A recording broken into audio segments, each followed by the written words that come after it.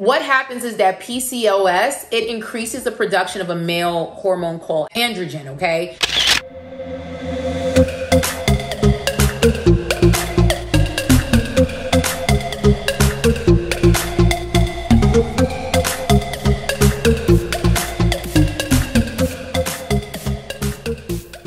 Hey baddies, so today I want to talk to you about PCOS and how it impacts and affects hair loss. So how it causes hair loss rather. And so really quickly, you know, PCOS or Polycystic Ovarian Syndrome, what it's better known as, may feel like it's a life sentence when it comes to hair loss, but it doesn't have to be. There are treatments, but you have to be treated first for the PCOS so that it can really assist with the hair growth. It's kind of like the analogy that I love of the cup with the hole in it.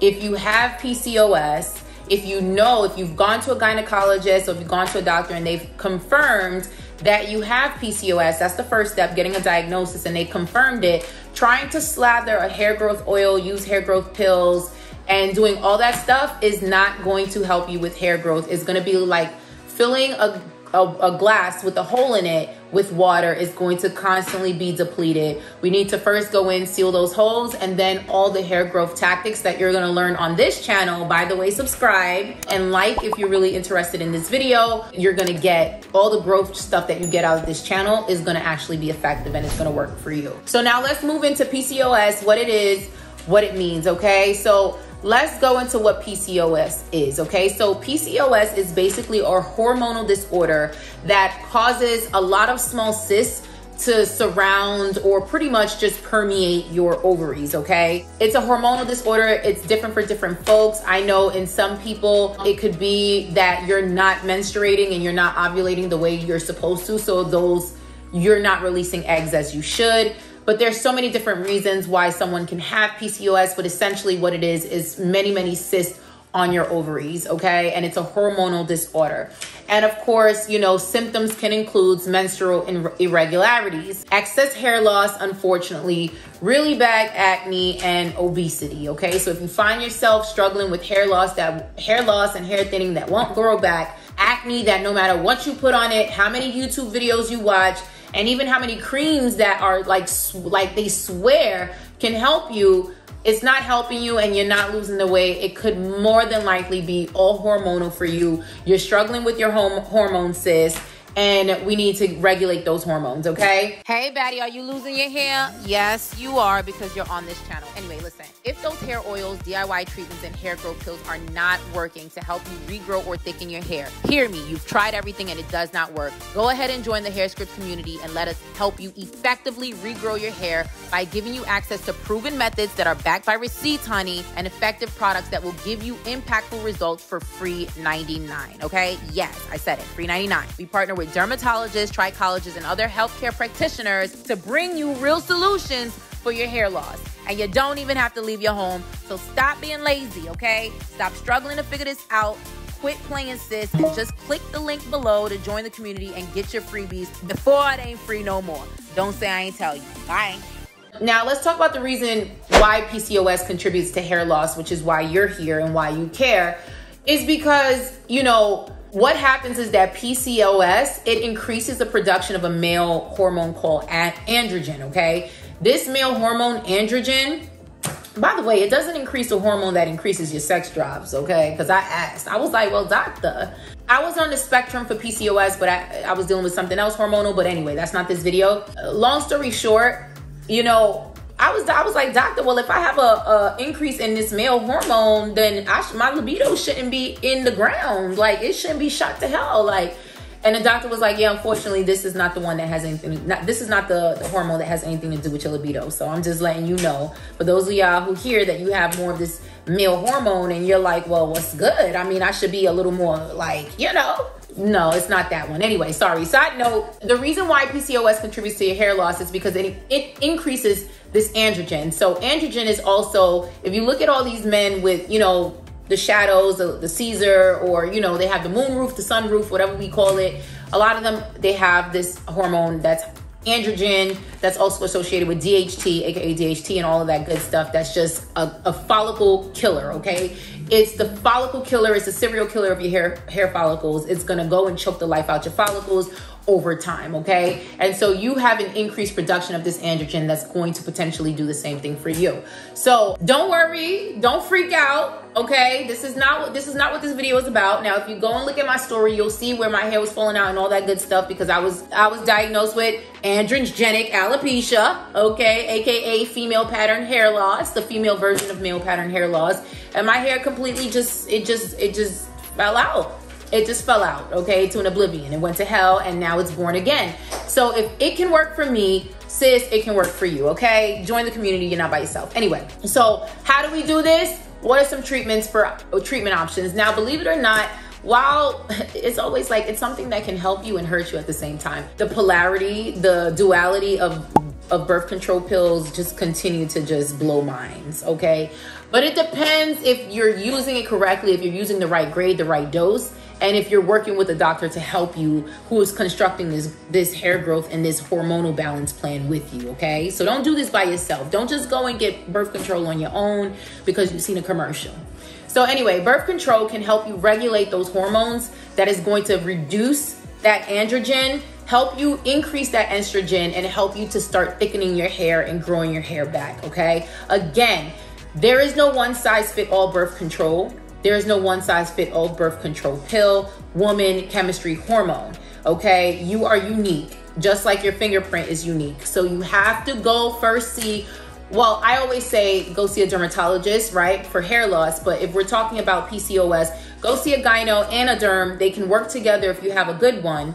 If you don't, click the link down below. We'll plug you, because we're the plug to hair growth experts that specialize in skin and hair of color. Anyway, if you don't have one, click the link below, whatever. Anyway, what you need to do is find a dermatologist, have your gyno, and they can work together to help you construct a hair growth but a hormonal balance regimen, okay? So those pills, those birth control pills, depending on the one that you're using, the grade, the concentration, all of that is really just designed to kind of shift your hormones back into gear, to help you ovulate, to help to kind of help reduce those cysts, or to help really just regulate your hormones and help you menstruate more. And then to really help boost estrogen and other female hormones that's gonna help to thicken and grow your hair again, okay? So yes, in some cases, if you watch my video how birth control can cause hair loss, absolutely. So in those cases, go ahead and watch that video, and it gives you more details about that. But this is very unique to someone with PCOS or an hormonal imbalance, okay? Who's not ovulating, who's not menstruating frequently. This is a unique case to you. Not necessarily using birth control for birth control, right? Hey, baddie, are you losing your hair? Yes, you are, because you're on this channel. Anyway, listen, if those hair oils, DIY treatments, and hair growth pills are not working to help you regrow or thicken your hair, hear me, you've tried everything and it does not work. Go ahead and join the HairScripts community and let us help you effectively regrow your hair by giving you access to proven methods that are backed by receipts, honey, and effective products that will give you impactful results for free $99, okay? Yes, I said it, free $99. We partner with dermatologists, trichologists, and other healthcare practitioners to bring you real solutions for your hair loss. And you don't even have to leave your home. So stop being lazy, okay? Stop struggling to figure this out. Quit playing sis, and just click the link below to join the community and get your freebies before it ain't free no more. Don't say I ain't tell you. Bye. The next option is Minoxidil. If you don't know, if you've been under a rock, if you are not subscribed to this channel, Minoxidil is the only FDA-approved medication that is specifically targeted for female and male baldness, okay? Specifically for androgenic alopecia or female male pattern hair loss that's specifically associated with that hormone. Especially if you're seeing thinning, Minoxidil, whether you're taking it topically or systemically, meaning you're taking an oral Minoxidil that's going through your system and hitting the blood stream to help you internally, whichever one, depends on your dermatologist, right? The topical form has to be at least 5%, by the way, to be effective. If it's anything less than 5%, it's just a waste of time. It's just there for marketing, right?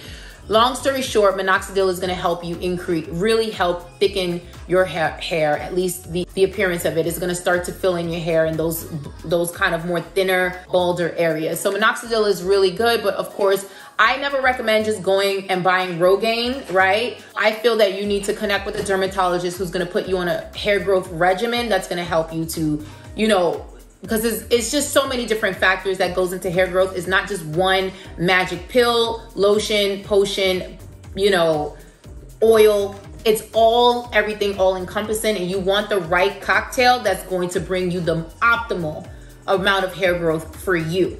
Because what my cocktail was may not be the cocktail that works for you. Anyway, that's minoxidil. And then, of course, when we're talking specifically about PCOS and hair loss, weight loss, depending on whether or not you're a candidate for weight loss, is really good, because the more weight you lose, the more you reduce your androgen levels. It decreases, okay? So weight loss, I know it's almost like, well, it seems like it's a double-edged sword because of the androgens. It's hard to lose the weight, but it's one of those things where you might have to work with a nutritionist. You might have to go the extra mile and work with a trainer. You know, these are all things that it's almost like if you know about renovating a home, you know, you can't do the floors first without painting the walls, right? You got to paint the walls first, then you redo the floors. If not, you're going to mess up the floor. And I hope I'm saying this right. For those of you who are into home renovations and improvements and designers, please don't come for me. And if you are, come for me in the comments to boost my engagement. Thank you. Yeah, but it's just like you have to wait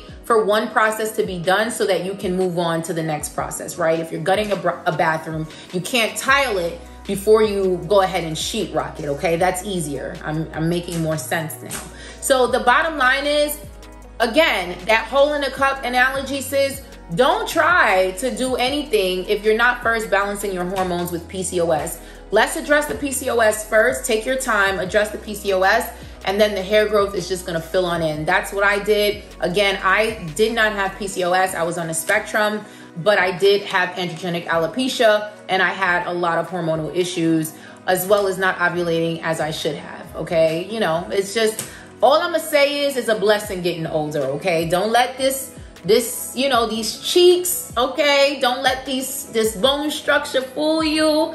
She is not a spring chicken, but I wish a 20-something would. But I love y'all because y'all watch me. So anyway, you could be a baddie at any age, between your 20s, 30s, 40s, 50s, and 60s, honey. Subscribe to the channel. I hope this was helpful for you. I like to get straight to the point now because y'all tell me I talk too much, like I'm doing right now.